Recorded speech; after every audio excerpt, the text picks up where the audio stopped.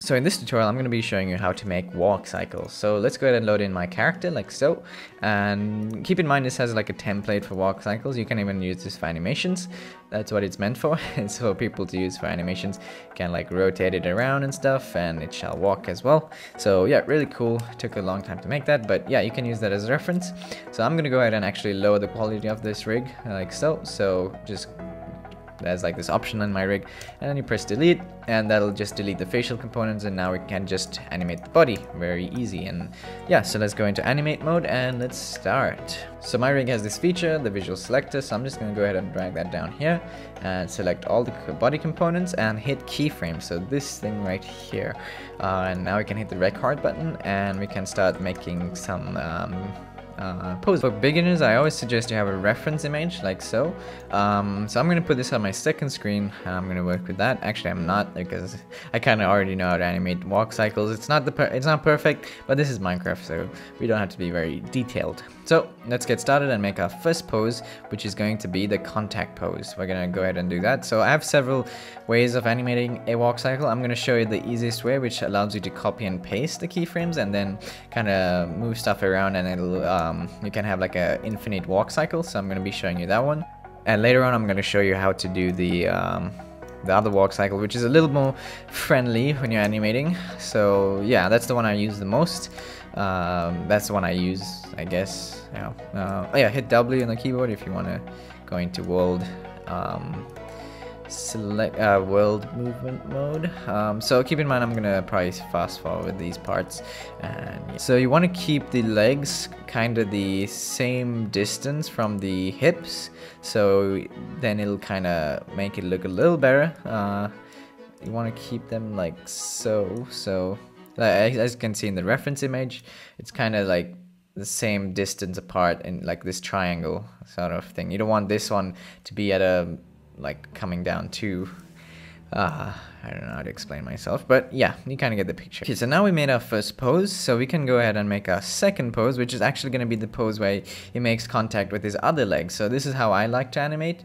So let's go ahead and go to frame 30, which is exactly 1 second ahead. Actually, frame 20. So now we can go ahead and make our second contact. So what I like to do, or what you should do, because we want the legs to kind of move in sync, so with the ground. So we need the legs to, you'll see later on in the tutorial why. So we need the legs to be kind of in the same position as the other leg when it's going, like when they switch positions. So let's go ahead and copy these coordinates of this. So like so, copy.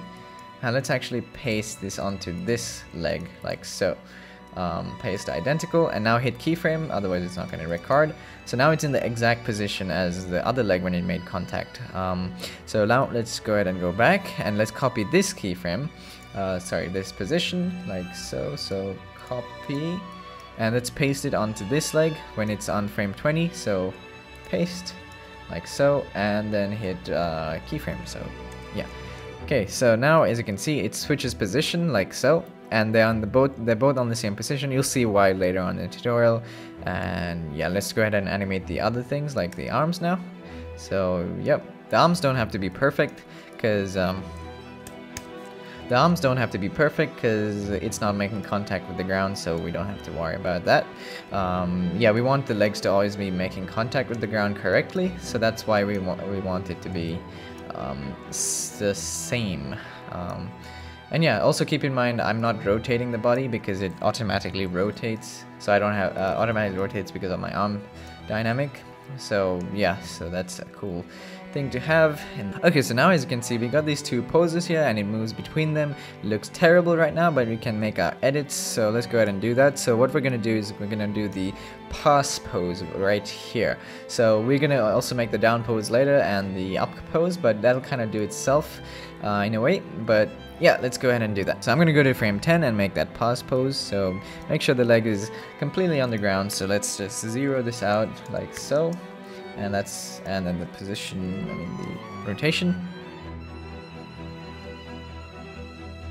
So now we got the pass pose, so it's kind of looking better now, like that. So now let's make the down pose, which is when he makes contact with the foot, because as you can see, when he's making contact, the foot is kind of looking really weird. It needs to make contact with the ground, so let's go ahead and do that. Okay, so that's about it for the down pose. We just needed that contact, and now let's go ahead and make the up pose, which is this one right here, where he's kind of moving himself up a little. You can see the line, he's passing up that line, and yeah, let's do that one.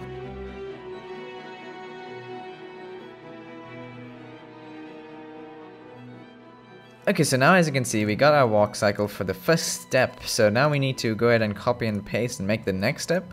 So let's do that and select the head. So select all the moving components, go to frame 0. This is what we're gonna copy. So this is basically the next step. So it's the copy of the first frame we made, because we need his leg to kind of to go there. So now hold control and click on frame 40, because that's where we want the next step to be, and make sure on frame 0 and hit control and click. That'll copy and paste the keyframe there. So now as you can see, frame 40 is the same as frame 0. So now we need to make that same sort of animation we did here and for this step, and let's go ahead and do that. So the same things, pass up and then down and up, and yeah.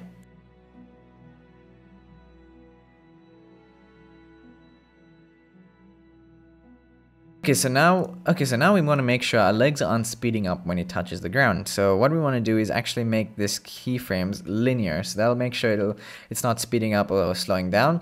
So let's go ahead and do that. Select these keyframes when it touches the ground. We don't need the last one here, just these 3, and then make it linear. And that shall make sure it doesn't speed up or slow down. It'll be one linear path. And you'll see why later on, because when it touches the ground, we don't want that to kind of make it so that it doesn't skid on the ground. So let's do that. Now select these 3, and same for them to the other leg. So now it'll make it linear. So yeah. Okay, so now is your chance to make the final edits to your animation. So I'm pretty happy with it. I might have adjusted the legs a little, but whatever. So it's up to you what you want to edit. You can even add the head motion. So say the bobbing. Let's actually do that real quick. Okay, so now I added a little bit of bobbing to the head, so it makes it look a little nicer. So what we can do is, if you want, you can speed it up a little. So let's select all the moving components like so. And then we can do this and maybe speed this up a little bit. Alright, that's about right. So now we're at frame 32, right? So we selected all the keyframes. So now we can hold control and click and drag these keyframes out like so. And that'll actually copy and paste the keyframes, and we can just position them right on top of that frame 32. And that'll just now loop the animation like so. And you can even just copy all this and hold control and click and drag and just plop it onto the last keyframe there. And yeah, so let's make this like 400 or something. And whoops, go like this, and let's go one more time and plop it right there. The animation looks a little bit rigid, but you can always fix that in F-curve mode before you copy and paste all the keyframes in. But yeah, now let's go ahead and move the main null of the rig, and let's make sure it's going at the right speed. So now we want to make the so now we want to move the main null of the rig so we can match the speed of the walk. So let's go ahead and do that. So let's go to the last frame and just move this out. Whoops, make sure we have a keyframe at 0. So keyframe 0, and then move this out like so. And let's actually make this first frame we made linear, so that'll make sure it doesn't speed up or slow down while doing the walk cycle. So now let's have a look. So as you can see, the legs are not moving correctly on the ground. It's kind of skidding off. So right now I think it's going too slow. So what we're gonna do is just move this up a little further. And now let's have a look. Still skidding a little, so let's go ahead and move this up a little further. And let's have a look. That's a little better, maybe a little bit more, and then we should be fine. Okay, so now as you can see, the leg is not skidding off the ground and he's walking perfectly fine. He looks a little constipated, but whatever. That's kind of my animation skills right there, but whatever. So you can loop this animation as long as you would like. So now I'm going to show you the second method of doing this. I'll just briefly show you how to do it. It's kind of self-explanatory, but yeah, so keep in mind you can use this for run cycles and any type of cycles. That's why it's called a cycle, because it can be looped. And yes. Okay, so now I'm going to show you how to animate the second way of animating a walk cycle. So this is what I use to animate everything. So this is like the kind of conventional way of animating it, when it's not looping. You can't copy and paste this. But yeah, I'm just gonna briefly kind of show you how it's done. So I'm not gonna make it too fancy, but yeah, let's go ahead and just make a few steps like so, like this, and maybe switch the arms like that, and maybe 2 more steps real quick, and that should be good.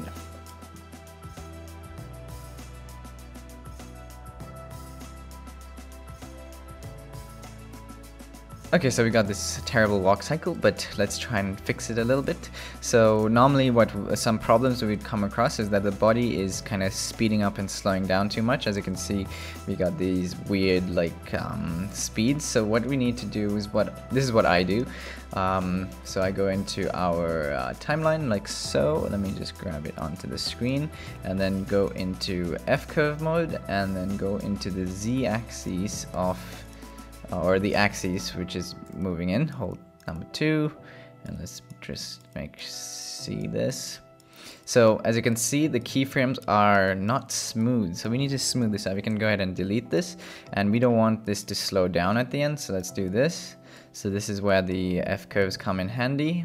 So we just want this very smooth. Maybe start a little slower because it's yeah, there we go, and now it should be a little smoother. Yeah, as you can see, it's a lot smoother. And now let's add the bounce motion. So when he takes off here, let's just add a little bounce, and stop and bounce and step and bounce. Okay, so now we got a little bit of a bounce, looks a little bit more natural. You can obviously add the better arm motions and stuff, but yeah, this is the basics of animating it like this. Okay, so that's the second method of animating a walk cycle. I use this for every animation. I don't really animate the looping cycles. It's only if you're doing background characters, or if you're just trying to get the feel for animating walk cycles. But yeah, so how I would just animate background characters, I would just use my auto walk and stuff. So that's why I have it, because it's automatically looping it just by moving this. So yeah, that's just basically the basic tutorial on how to do this. Okay, so that concludes this tutorial. I hope I covered this correctly, and I hope you got a good understanding. So keep in mind, it's all about trial and error, and just practicing how to animate. And yeah, always observe what's happening around you, and just have a look at how people walk and how it's different, and how it also translates to their personality and whatever. So yeah, so thanks for watching. If you have any suggestions, leave it down below. The next tutorial is probably going to be the lip sync tutorial, and yeah, thanks for watching, and see you in the next tutorial.